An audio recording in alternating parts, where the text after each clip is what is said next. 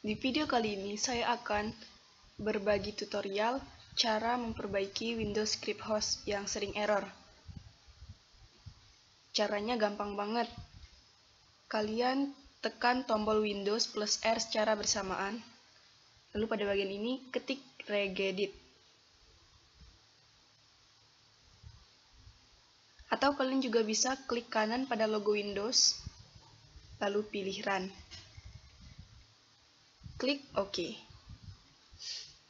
Pada bagian ini, kalian scroll ke atas dan pilih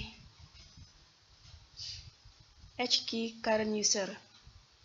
Lalu klik, pilih software, scroll ke bawah lagi, dan cari Microsoft.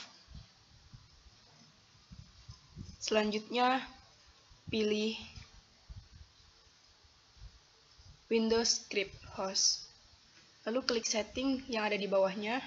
Pada bagian ini, klik kanan pada Enable, lalu Modify, dan pada Value Data ganti angka 0 menjadi angka 1. Lalu klik OK. Selamat mencoba.